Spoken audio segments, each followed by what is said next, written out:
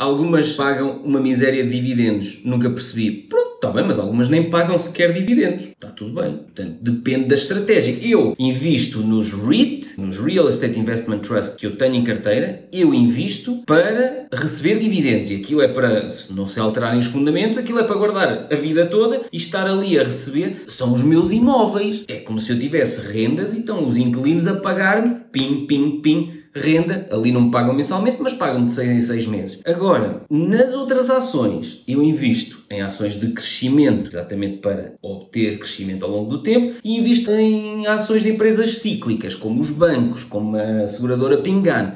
Isso é um investimento mais oportunista, que é, ela está no fundo do ciclo, tumba, entro, ainda cai mais, pumba, reforço, e depois demora 6 meses, 1 ano, 1 ano e meio, vai ao topo do ciclo, salto fora. Ok? Depende da estratégia. Eu tenho a estratégia para dividendos, para crescimento e para sanguessuga.